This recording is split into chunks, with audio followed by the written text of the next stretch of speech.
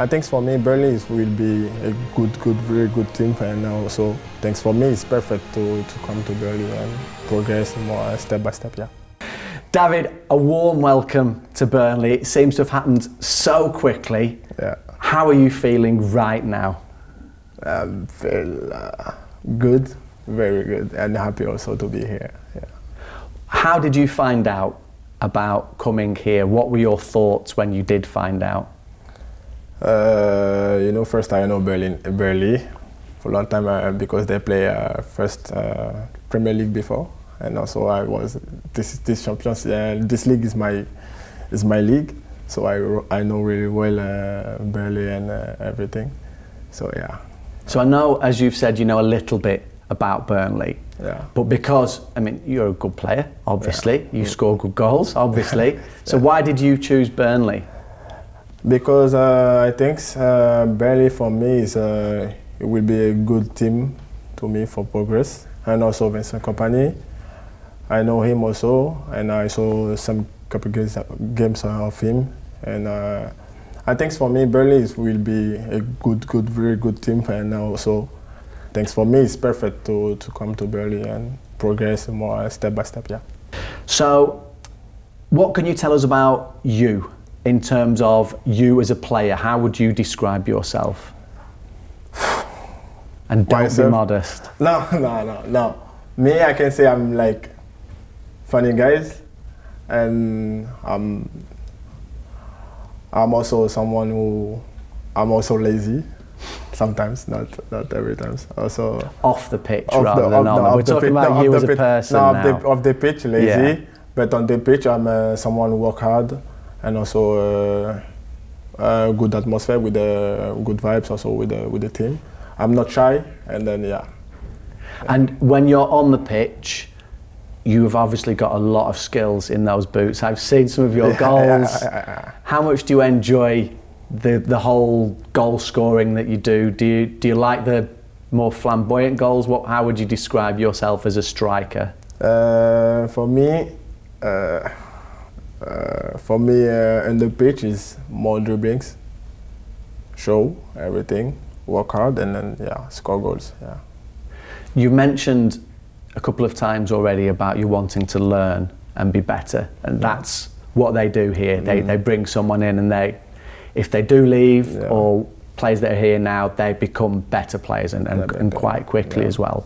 So in terms of before you've come here, first of all, and the few times that you did play in the Premier League, yeah, with Chelsea, what did you learn in that experience of playing in the Premier League? With Chelsea, first they have a lot of good players and also big players. So even if I didn't play with the games, I was learning much because we train with Thiago Silva, Reece James, and everything. They really know the league, the Premier League. So yeah, I learned very much with them, and also yeah, with the coach Lampard.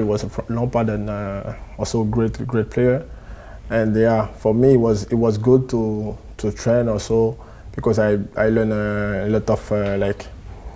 lot of movement, a lot of think about the Premier League, you know. So for me it was perfect to was there. Do you watch a lot of Premier League football? Yeah, only Premier League. Yeah? Yeah. Who would be players that you look up to? So who would be the players in the Premier League historically that you would go, yeah, they are the goats? Both. As a kid, as a child, first of all. For me it was they have a lot, but for me in my head it was like first Drogba. It was a great, and also Rooney, and then I think I would say Balotelli, but Balotelli also it was perfect. It was good. He do well in Manchester City, and also I would say like Mo Salah. Mo Salah also is good. Mo Salah and Haaland.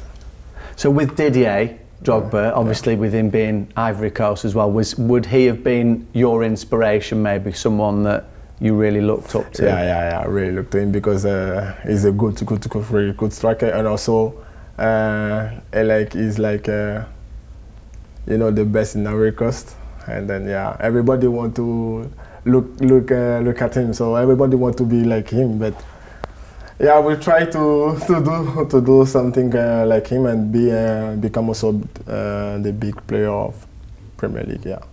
You went to Germany for a while, Bundesliga. Did that feel very different to Premier League? So what did you learn there?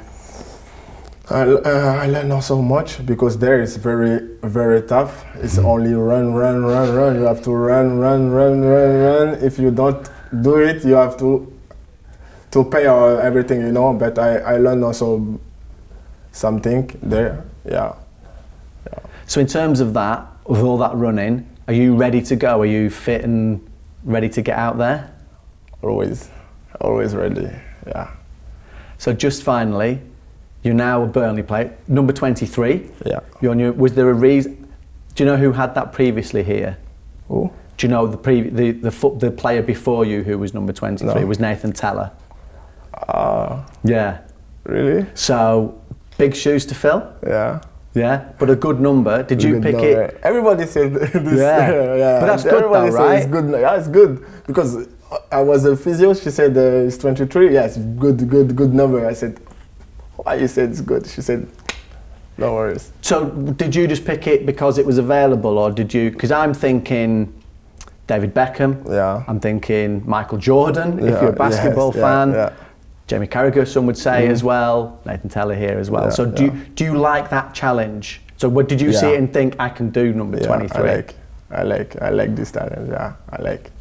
I think you've got it in you as well to rise to that. Yeah. Just finally, because I know you've still got lots to do here to get yourself to be a full-time, 100% Burnley man.